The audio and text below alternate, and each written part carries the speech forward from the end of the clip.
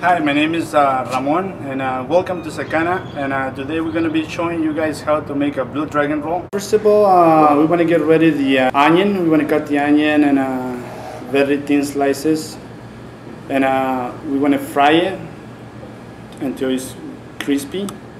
At the same time, we're going to get the shrimp going, tempura.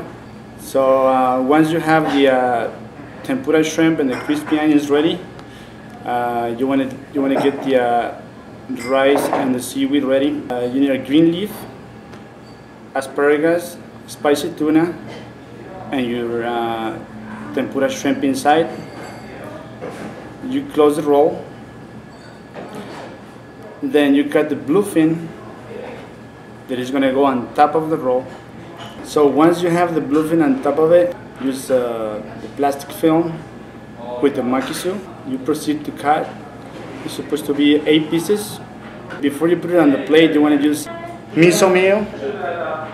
Once you have the miso mayo on the plate, you want to lay it on the plate. To garnish it, you want to use the crispy onions, cucumber, lemon, and maybe a little dot of hot sauce on the side.